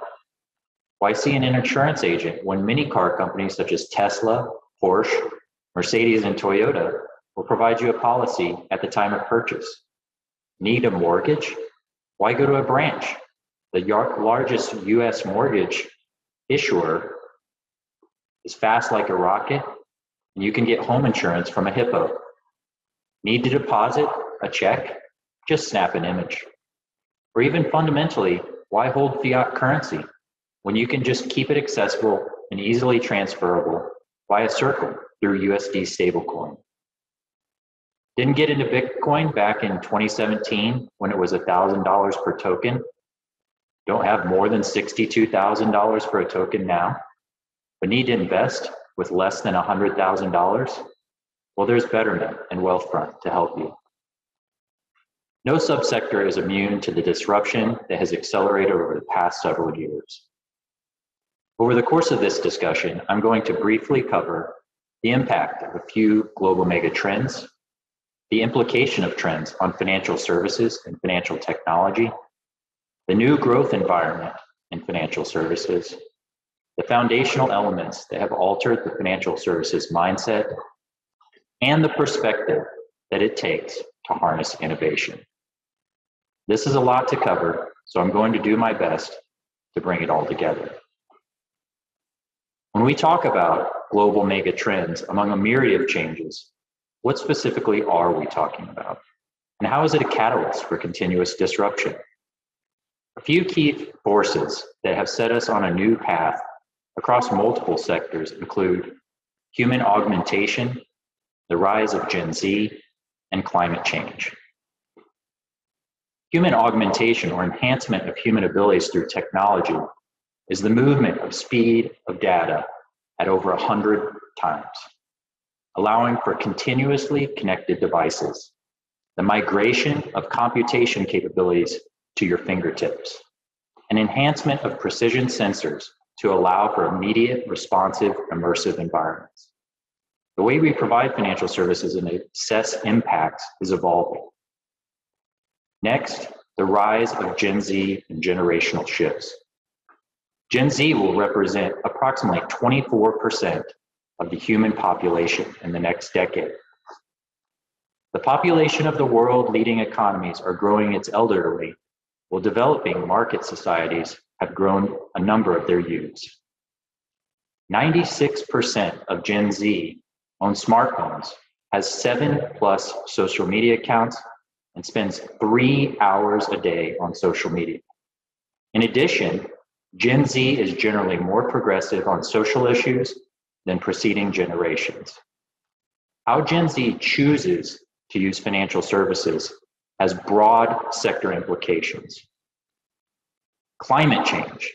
The impacts and costs of climate change are becoming increasingly more evident and more covered. Coverage of notable climate change events has increased 100 to 300% depending on the areas of focus. Additionally, climate impacts amplify the many dislocations of our era, such as populism, pandemics, automation, immigration, income inequality, and demographic change. These ecological and societal trends are changing financial services products and service in a myriad of ways. All of these mega trends are driving broader shifts such as decarbonization, behavioral economics, accelerated technology competition, synthetic media, and the future of thinking through AI and predictive analytics, just to name a few. What does this mean for financial services? And what are the implications on financial services and financial technology? Specifically in financial services and financial technology, megatrends have created fundamental changes in what is perceived as value, what constitutes an asset, and how are assets transferable, where and how is growth manifesting globally, domestically, and within and across the financial services sector, the types of risks that we need to manage, and what customers expect. How do we see this manifesting in new growth environment and financial services? Some estimates have financial technologies doubling in size over the course of the next decade. Growth rate expectations over the next 5 to 7 years are significant. Cryptocurrency is estimated at 60.6%, blockchain 42.6%, Fintech lending 32.3%, robo-advisory 31.8%, and SureTech 24.4%, just to name a few. Ultimately, we have entered a new innovation S-curve in financial services. The expectation of what and how value is delivered across stakeholders, not just shareholders, has shifted. Incumbent financial services institutions have started to take note. Jamie Dimon noted, the financial technologies are an enormous competitive threat that is here to stay, and to letter shareholders before the pandemic. Since that time, the pace of change has accelerated. Incumbent financial services are also recognizing that the outpaced change created by financial technologies cannot be replicated through building capabilities in-house. Why do all these colliding trends matter? What fundamentally has moved? What has been the catalyst for innovation in financial services? There's a seemingly basic series of ideas. Maybe the customer and their experience are more important than the product. Taken further, customers should have the ability to seamlessly obtain financial services whenever and wherever they are in the course of their everyday life. And even a step beyond that, everyone in societies across the world should have equitable access to financial stability, security, and wellness.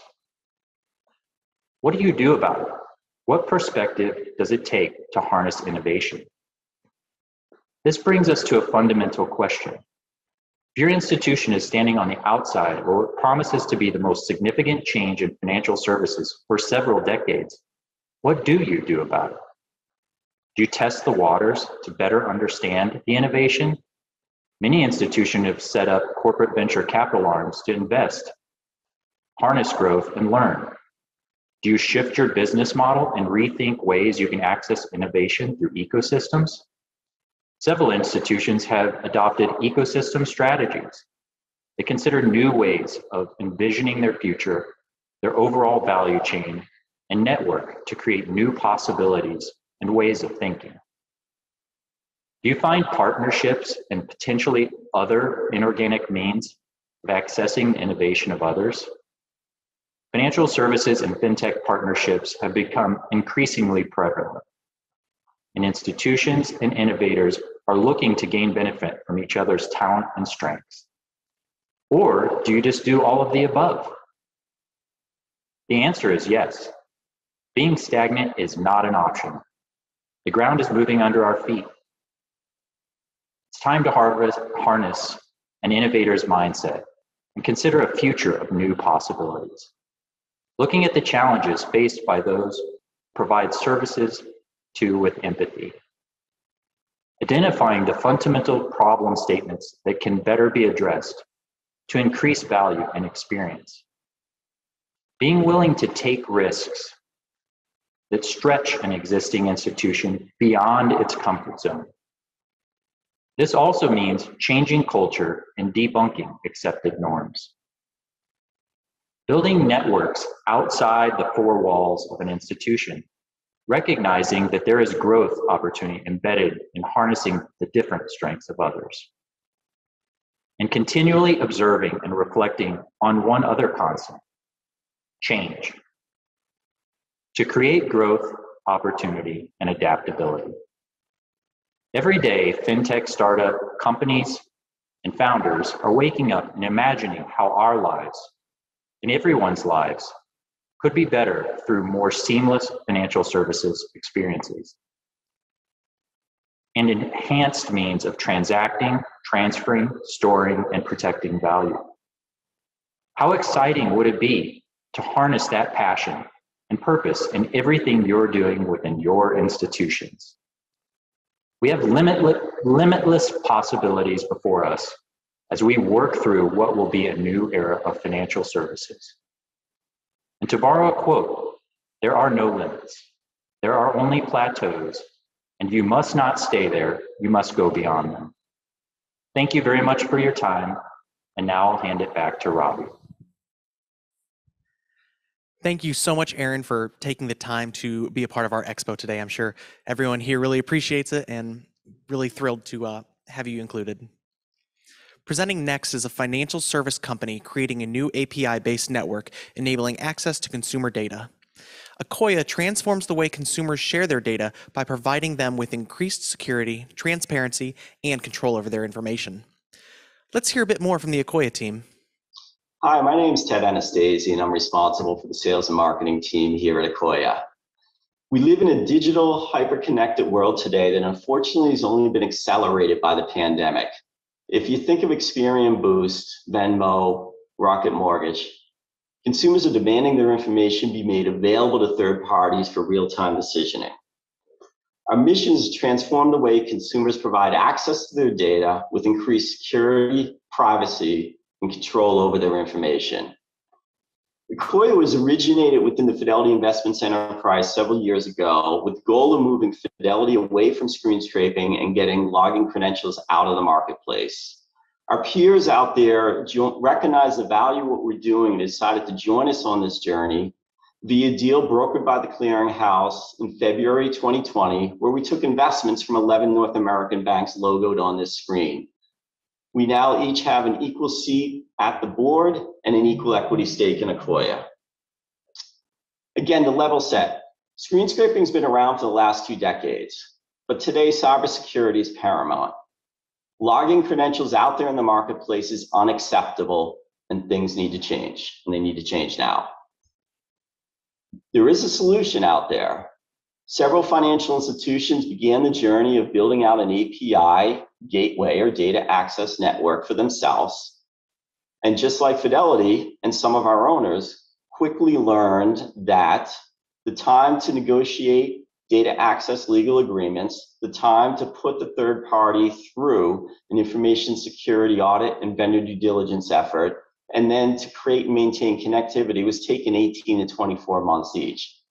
No way we're going to move from screen scraping anytime soon under the current environment. So here comes Akoya.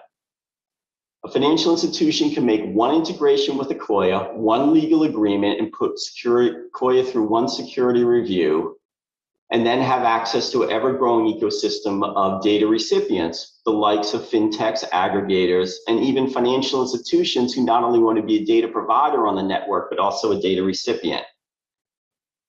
I want to spend a minute just on one thing we are not. Akoya is not and never will be a data aggregator because we do not store any data. We only store anonymized client IDs and account IDs and access tokens needed to facilitate data flow. We'll never have login credentials because we never screen scrape. We'll never have yet another data lake of your customer list out there, and then potentially not be using the data in ways that it wasn't intended to be used. So data minimization for a specific use case in hand is core to the Akoya Data Access Network. Again, to summarize the benefits to integrate with Akoya: get login credentials out of the marketplace by eliminating screen scraping. Allow Akoya to do your compliance oversight on third parties. Give your customers increased transparency and control over where their data goes and what level of granularity and how often. And then finally, streamline those integrations with these third parties. Again, fintechs, aggregators, for example. We work with several financial institutions that have stood up as a data provider on the Akoya Data Access Network to define what it would cost them to build it themselves for connectivity to just 5 data recipients, or one integration with Akoya that gets them access to those 5 data recipients. And the cost savings was significant. 80% on a one-time integration, and on an ongoing basis, also an 80% savings there for the annual maintenance. Akoya's had a lot of success out there in the marketplace recently. Please visit us at akoya.com or Twitter or LinkedIn to take a look at our recent press releases. And our ask of you is real simple. We're here. Please reach out. Love to talk to you. Thank you. All right. You should know the drill by now. If you're interested in connecting with them, please mark yes on the poll. ASA is a scalable platform that removes all barriers to entry, allowing unlimited partnerships between fintechs and financial institutions. They align incentives between the financial institutions and fintechs, allowing them to share data both ways and to market and promote each other's products and services. Presenting ASA. Asa Whitney was the visionary proponent of the Transcontinental Railroad. In like fashion, ASA is building a new set of rails that will interconnect banks with all technology and empower individuals to take control of their finances. Banks are spending billions of dollars trying to partner with fintech, but the time, the risk, and the cost is far too great a burden. ASA solves the regulatory and compliance risk of partnering with fintechs, allowing you to almost instantly offer whatever technology that you want. ASA does a full integration with your back-end core systems. We anonymize and tokenize all of the regulated data, allowing your customers to use fintechs without sharing usernames, passwords, or account numbers. They don't even have to share their name or email address, making this the most private way to use fintech that has ever been invented. Rather than spending years and hundreds of thousands of dollars to partner with 1 or 2 fintechs, ASA is a 1 to 3 month integration and gives you access to any of the technology that you'd like. You send new fintech solutions to ASA and we'll get them quickly integrated for free. And whenever we add a new solution, every bank on the network will gain access to that new technology. It's a many-to-many double-sided marketplace. For customers, they download the ASA Vault, and then we have a KYC process through the core processor. They'll select their bank or credit union, and when they register with their bank, it will notify the bank that the user has registered, and the bank can see all of the fintechs that that customer is using. They'll also have bank-wide data on usage for each fintech. It'll then take the customer in to see their checking, savings, credit cards, and verify their accounts, and then into the ASA App Store, where they can see all of the available apps and preview them on the Apple App Store as well. To connect, they simply select which accounts they want to sync up with each individual fintech. And then they create a dynamic URL that allows them to download the fintech and automatically prime and register the app and permission data access instantly. They can also turn that data off just as easily with one click, leaving no PII data behind. Rather than fintechs having to almost become banks by going through SOC 2 and PCI and worry about AML and KYC and Patriot Act, et cetera, ASA allows fintechs to connect to our network and never receive access to the core and to never receive access to regulated data. And so instead of offering their own checking accounts or credit cards and loans, they're simply building upon the solutions that you have already in place. So they'll help you grow and succeed. ASA is an extremely valuable retention tool because your customers will be able to get all of the technology they need without leaving your ecosystem. You'll also have the technology that you need to attract the younger demographic and to win new customers and grow. ASA aligns incentives between fintechs, between banks, and between core processors. Every party wins. We're the first platform out there that doesn't compete with any of these entities, and that's why our traction is so strong. We've had interest from 3 of the big 5. We have core processors, fintechs, and banks all waiting to get started, and we've built a team with experience in core processors, fintechs, and banking, including our CTO. He recently completed a project building Jack Henry's payment platform. He built First Data's payment gateway. He did global payments for Walmart, McDonald's.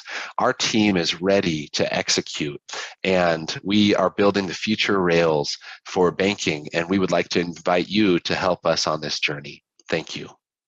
Our next company's Finance as a Service platform enables financial services partners to rapidly configure and host next-generation financial service products in their entirety. Certua's services and data integrations can be used by fintechs and non-financial service companies alike. So let's hear a little bit more about what they have to say. Hi, my name is Luke Bewley, and I'm here to tell you about Certua's embedded finance platform. There's a market inefficiency crying out to be solved. Digital platforms and service providers who are A, struggling to differentiate their product or service, B, looking to increase customer retention, and C, wanting to monetize their data asset, are seeking to distribute financial services as an option to do so.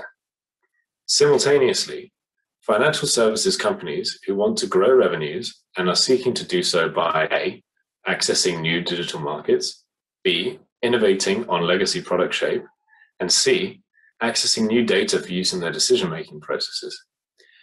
Wouldn't it be great if both could be connected by a platform? Well, that's us. The Certua platform connects digital product and service providers with financial services to enable the next generation of embedded finance propositions. We are the link between financial service product manufacturers and digital channels of distribution, working with partners on both sides of the market to design and develop the financial services propositions of the future. For manufacturers, we facilitate the end-to-end product lifecycle, from design through configuration, testing, and deployment to generating those all-important insights.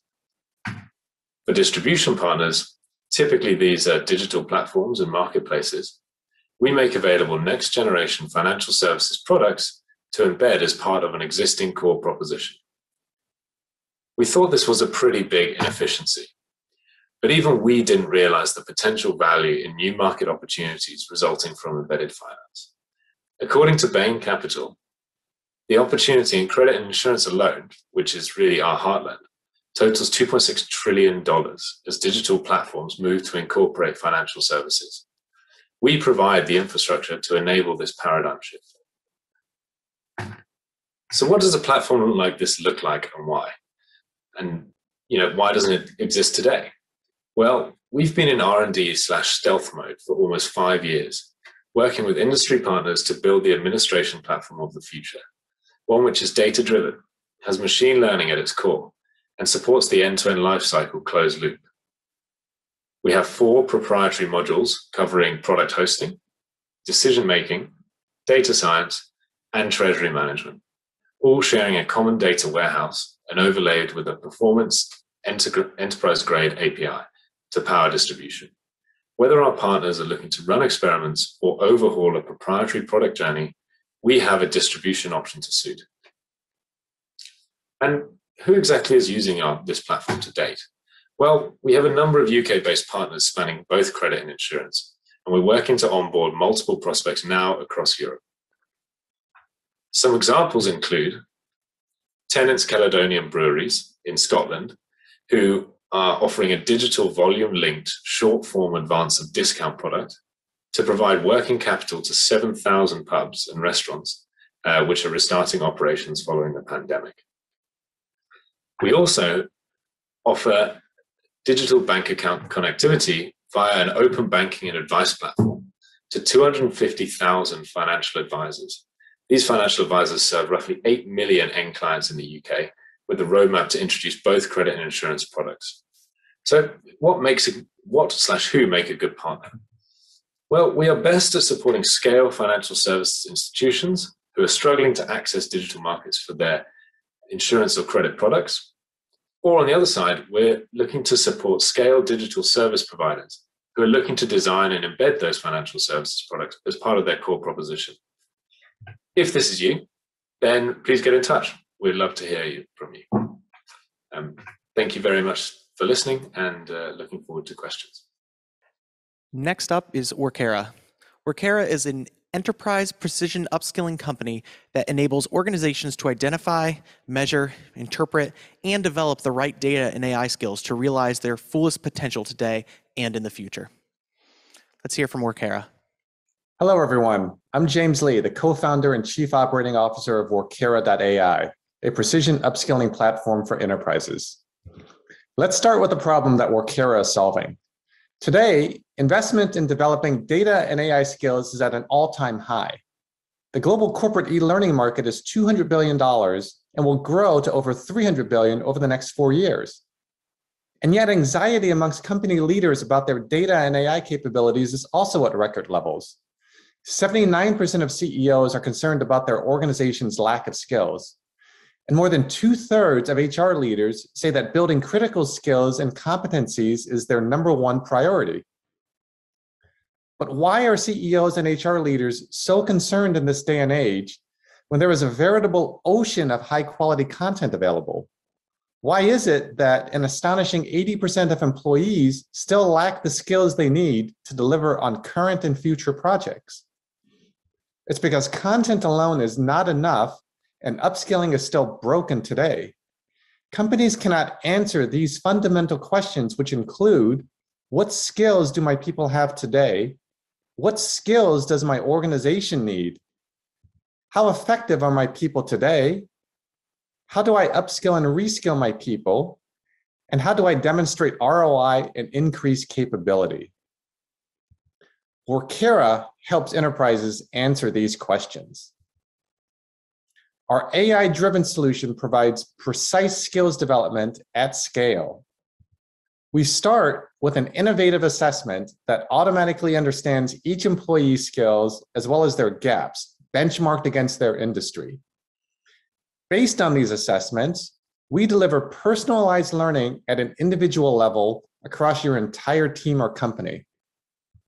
The skills data from this learning feeds into your organization's learning systems so that leaders can demonstrate ROI. Workera is starting with data and AI, skills that are fundamentally changing the world and profoundly impacting every industry. Our team is uniquely suited to solve this problem. We're experts in the space with academic leaders, AI luminaries, and industry veterans that have delivered high-scale solutions to global Fortune 500 companies. Working with over 100 top AI teams, Workera has defined the AI and data project development lifecycle, as well as the roles, the tasks, and the required skills to execute each phase of a data and AI project. Now, to illustrate our approach, let's take machine learning. Today, many HR tech solutions view machine learning as a skill, and identifying the skill in employees is done largely in one of two ways. It's either self-reported by the employee, or it's scraped from a CV or inferred based on activities such as taking a course. In contrast, Workera views machine learning not as a skill, but as a domain. And under that domain, there are subdomains and topics and subtopics, and then finally skills, and over 200 discrete skills from machine learning, as a matter of fact. And it's at this level that we measure capabilities in an explicit way. Now, this level of precision matters because the skill sets are different for each employee. Their job titles may be the same, but their capabilities are not. And when it comes to upskilling these employees, this level of precision is critical. A traditional approach is to take the same data analysts that you don't have a skills profile for, and then to send them through the same learning plan. Now, this is going to teach some skills, but not all that's needed, and it's going to take a lot of time. The Workera precision upskilling approach creates a tailored learning plan that targets the specific skills needed for each employee in a fraction of the time. And for your employees, Workera is like getting Stanford-level mentorship. And for your organization, Workera delivers the skills signal that powers all parts of your human capital management ecosystem. We've worked with dozens of organizations to date, including global Fortune 500 companies across numerous industries. We'd be honored to have a discussion with your team to see how we can assist with your workforce upskilling strategy. We normally work with CEOs, CIOs, CHROs, business unit leaders, and heads of data and AI academies. And we can be reached at either james@workera.ai or at my co-founder's email address at kian@workera.ai. Thank you. Our next company provides end-to-end enterprise software for smarter corporate sustainability management, empowering companies to create value from their ESG strategy, data, and reporting. Welcoming Novisto. Hi there, this is Jasper from Novisto. Since we last spoke, I'm happy to say that we've continued on our high growth trajectory. We grew our team by almost 50%, and we signed with 9 new customers with an average market cap of $20 billion US. Some are banks and insurance companies, and other actually in the tech industry. As a reminder, Novisto's aim is to be the world's leading software solution for integrated ESG data and management. In case you weren't able to attend the selection day in August, let me run you through what Novisto does real quick. We have identified 4 major and consistent pain points in ESG data management. First, the nature of ESG data makes it extremely difficult to efficiently gather, making companies rely on primitive tools to aggregate data across units. Second, the quality of published ESG data is inconsistent. Third, multiple reporting standards and frameworks makes it difficult to determine what topics to report on, what information to provide, and where to put it. And fourth, companies lack a holistic view of their ESG data that would allow them to clearly assess risks and opportunities. At Novisto, we are building an ERP for ESG, allowing our customers to store key documents, policies, and reports for a more data-centric approach. Novisto automates data collection through an automated solicitation method, the importation of datasets, and APIs that connect to existing softwares in the company's tech stack, increasing efficiency and decreasing human error. We digitize and centralize all relevant standards, frameworks, and rating agencies, and are continuously updating our matrix and adding customer-specific metrics to increase reporting and disclosure efficiency. With our powerful quality assurance features, Novisto's customers can be confident in their dataset, and our digitally enabled audit trail allows them to log who uploaded, approved, or modified a specific data point and when. This greatly facilitates their third-party auditing.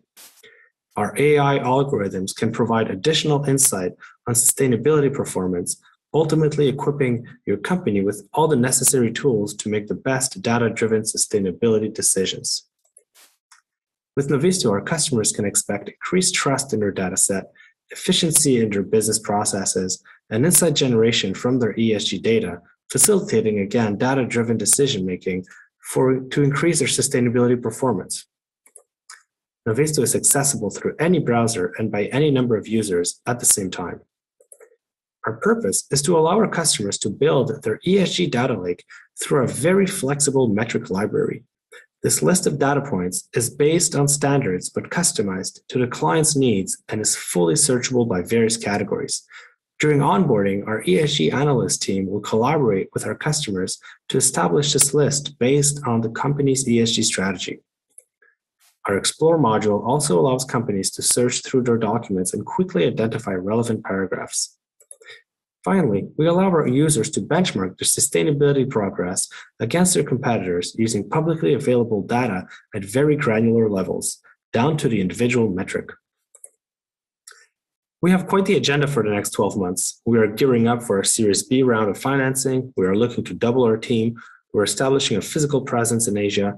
We're progressing at light speed on our product roadmap with additional AI functionalities, which will continue to streamline ESG data management. And until the end of 2021, we're still offering our pre-commercial pricing on our solution. So if you're curious to learn more about our solution and you want to lock in a great pricing for the next few years, don't hesitate to reach out. Thank you. Our next company's platform allows businesses to understand their carbon impact and become carbon neutral by connecting them to market-leading carbon projects. Minimum has specifically designed their service to be super accessible to use, providing both an API and also a no-code solution. Let's hear more about what they have to say. Hi folks, I'm Freddie, CEO and one of the co-founders here at Minimum. Minimum is the easiest way for any company to understand, reduce and offset their carbon emissions, ultimately working towards that net zero goal. Because of its ease of use, it's also the perfect tool for financial institutions to hand out to their portfolio of companies to collect ESG metrics from them and also help their wider portfolio to work towards that net zero target. Tiny bit of background on me first. I started a Boston Consulting Group with one of my other co-founders, Chris, working with some of the biggest companies in the world. I then went into venture capital at a fund called Augmentum Fintech, the largest publicly listed fintech-focused VC fund in Europe. So working with much smaller companies, specifically in the fintech space. One of the things that was really encouraging to see is increasingly companies of all shapes and sizes are trying to understand their footprint and work towards net zero. What was very evident, blindingly obvious to see, is that no tools have been created to help companies to actually do that, right? You're still reliant on old school consulting services, getting like Ernst & Young or a boutique consultancy in to try and help you understand your footprint. It's slow, it's manual, it's incredibly expensive.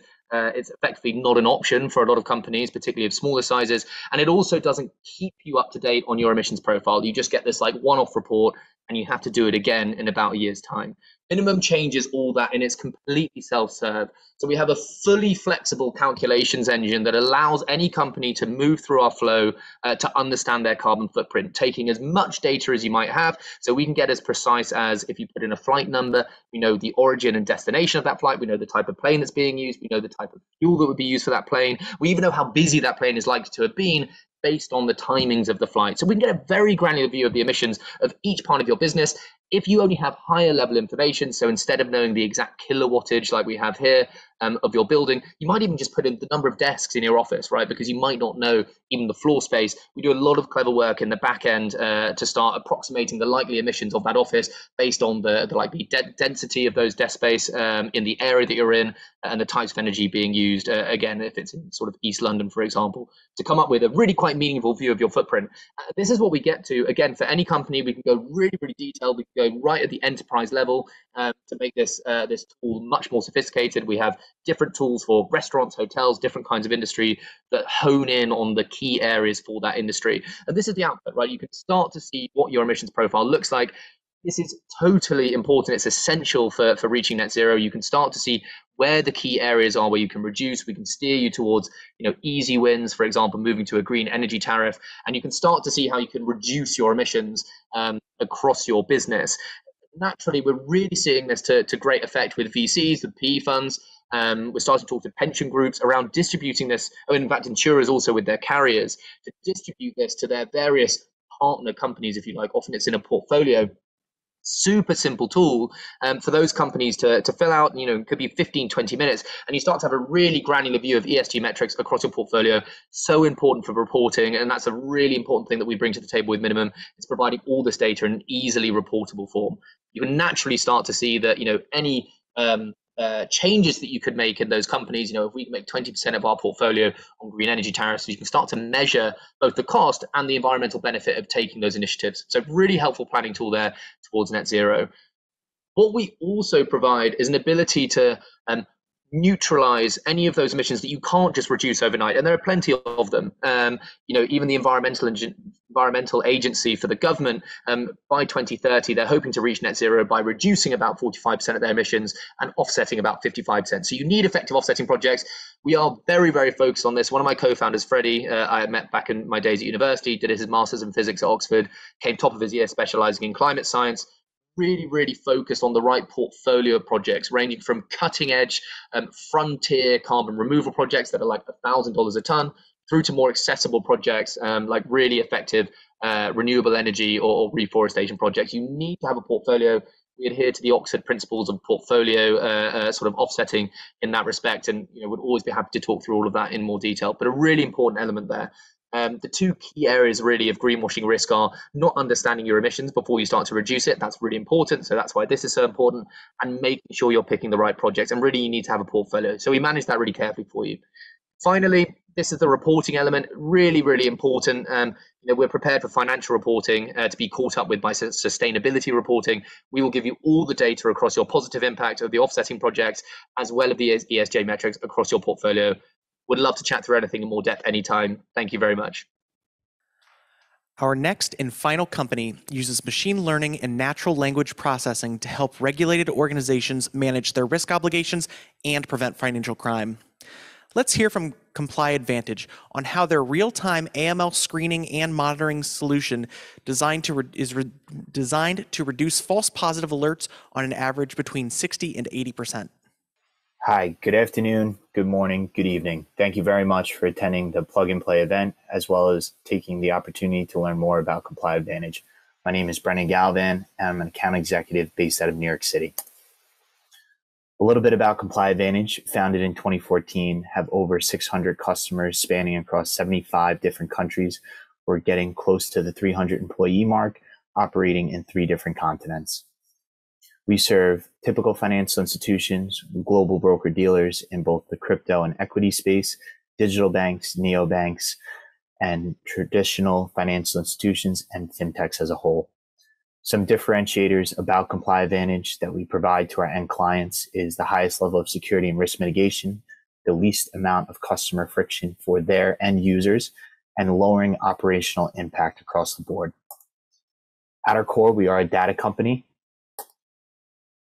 Our data generation is through cutting edge technology on the front end, deploying AI machine learning. So our data is never stale. The updates occur in real time. This data consists of global sanction and watch lists, politically exposed persons lists, as well as adverse media negative news. In terms of how we compare to what financial crime has seen in the last 2 decades or so, we deploy cutting-edge technology on the front end, automating the approach to this collection of data, whether that's the structured sanction and watch list or the unstructured data ranging across local adverse media news publications all the way to international news publications. We're cloud-based, so we're software as a service. We provide automated ongoing monitoring on a nightly basis. Additionally, we have the data on the front end, but tying in that data on the back end is something called transaction risk management. Our system gives the end user and end clients the ability to monitor a client's entire life cycle when it comes to all things AML. This consists of customer screening and ongoing monitoring during the onboarding process. After that account is opening, say at a typical financial institution, they receive a debit card, a retail checking account, maybe the ability to send remittance payments cross-border. That's where we can tie in transaction screening. So screening, for example, sender and beneficiary of a remittance payment, or monitoring of transactions. So anything indicative of anti-money laundering behaviors that our end clients would like to capture in real time. So that end-to-end approach is beneficial for a holistic view. One case study that's fantastic, and personally my favorite, is the Santander adverse media negative news use case. Reducing onboarding time from 12 to 2 days is great from an operational standpoint and enhancing and streamlining that customer journey to get access to the financial tools and instruments that they need quicker. We saw an 80% reduction in false positive hit rate, which meant that the employees were able to focus on other tasks at hand. The best part is, though, back 2 years ago, Santander actually received, and we were just a piece of this puzzle for them, but a Digital Innovation Award for their innovative approach to digitizing the onboarding process for their end users. Now, the motto for us is compliance does not have to be painful, but the vision and mission is we want to enable safe and sustainable growth for all financial technology companies, for all financial institutions that we partner with. Most recently, we've put money to our mouth in a sense and launched something called ComplyLaunch. This is able for early stage startups, pre-seed companies, etc., to drive growth through some type of incubator program. We would love to hear a bit about your company. If you wanted to learn more about it, please feel free to contact myself. Certainly, we'll be on the lookout for any and all questions as we conclude here, as well as additional emails, or certainly call my cell as well. Thank you. Thank you, ComplyAdvantage. And with that, we'd like to wrap up today's startup presentations. We hope you enjoyed these quick presentations and learned a little bit more about technologies that will be shaping the future of the financial industry. On behalf of myself, Nadine, and the entire FinTech team, I'd like to thank all of our Batch 14 startups for being a part of this program over the last 3 months. It's been an absolute pleasure working with you, and I really look forward to staying in touch. Now, before I pass it to Nadine, for our Corporate Innovation Award ceremony, I'd like to also say thank you and give a huge shout out to all the mentors that have helped shape our program. Thank you for taking the time out of your busy lives and for giving invaluable feedback and advice to our startups, hosting workshops, and speaking at our events. But we really appreciate every one of you. And now to Nadine with the Corporate Innovation Awards. Thank you so much, Robbie. And for this summit's Corporate Innovation Awards, we're happy to announce our FinTech winners, M&T Bank and Fujisoft. So we have been choosing these corporate partners based on their commitment to cultivate external relationships, not only with startups, but also with other corporate partners, as well as thought leaders in our ecosystem and network to encourage innovation. For M&T Bank specifically, since joining in 2019, M&T has been running several POCs, pilots, and rollouts with several companies in our network. And earlier this year, Tom and his team announced a great partnership with one of the batch companies called Rails to solve pain points for small businesses. In addition to that, M&T works hand in hand with Plug and Play with our ventures team to source great startups for their investment opportunities. So with that being said, please help me to welcome our champion, Tom Kingsley, who is the Vice President of M&T's Venture Group. Thank you, Nadine, and thank you to the Plug and Play team for this award. For those that don't know me, I am Tom Kingsley. I am the Director of Enterprise Innovation here at M&T Bank.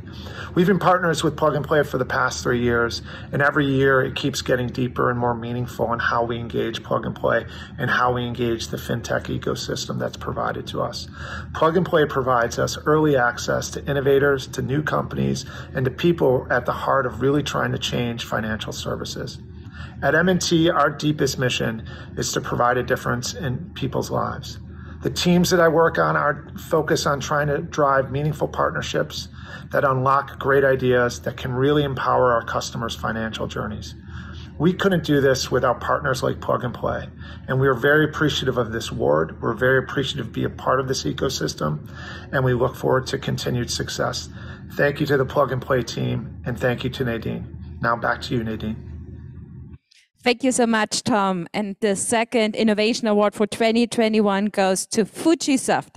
So Fujisoft has been a partner with Plug and Play for about 3 years now, and Mark Kazu and their entire team are utilizing our open innovation platform to identify current trends as well as startup solutions in the space.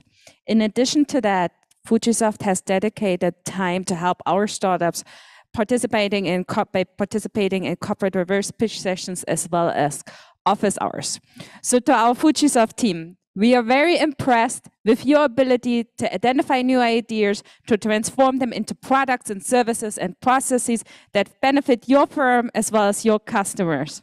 So thank you for choosing us as your partner, and we enjoy working with you very, very much. With that, over to Mark. Hello, everybody, and thank you, Nadine, for presenting this award to me today. I very much like to thank Plug and Play, as well as the rest of Fujisoft and, of course, Fujisoft America, who helped us along our way in this endeavor.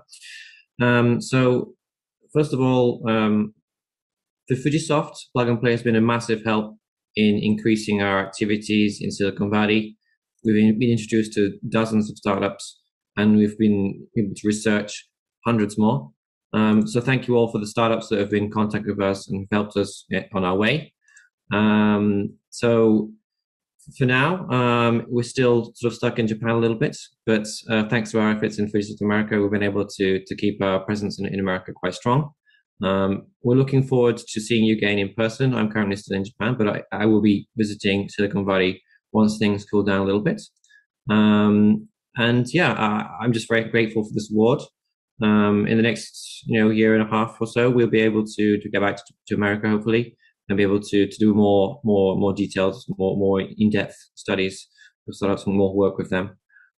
So yeah, I'm happy to continue working with Plug and Play for the year ahead, and I look forward to working with new startups that come through the ecosystem. Thank you very much.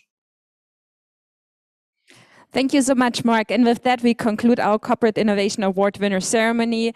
The world is opening up, and it's becoming clear 2022 will be another incredible year for FinTech. And we are very much looking forward to seeing many of our partners here at our headquarters in Sunnyvale, but also in other cities across the country. So on this slide, we listed a few major industry events for next year that we are planning to attend. If you're also planning to be there, please use the poll to let us know, and we would love to catch up with you as well as your teams while you are in these towns. We're also very excited to support one of our most favorite virtual networking events of 2021, FinTech Meetup. Yes, that's right. This event is all about meetings. No content, no keynotes, just meetings. So we decided to partner up with FinTech Meetup again for 2022 to bring our communities together. And then last but not least, I would like to share a few important Plug and Play program updates.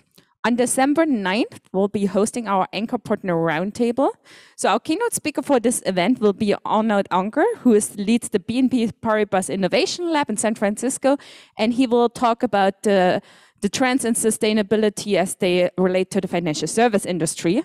And together with our ventures team, our ventures team will share some of the startups that they have been most excited about over the course of the last few months. So if you're an Anchor partner, please make sure to sign up, and your partner success manager will also share a calendar invite and a dedicated invitation with you very shortly. And then we'll share the top 100 list with our Eco Plus as well as our Anchor partners on December 16th and kick off our next batch in February. So thank you very much for attending today's FinTech event. For everyone that is here with us in person today, please join us for lunch on the patio, as well as for the Summer Summit celebration at 2 p.m. at the Fort Lane Brewing Company in Sunnyvale. Again, thank you all, and we hope to see you soon. Thank you.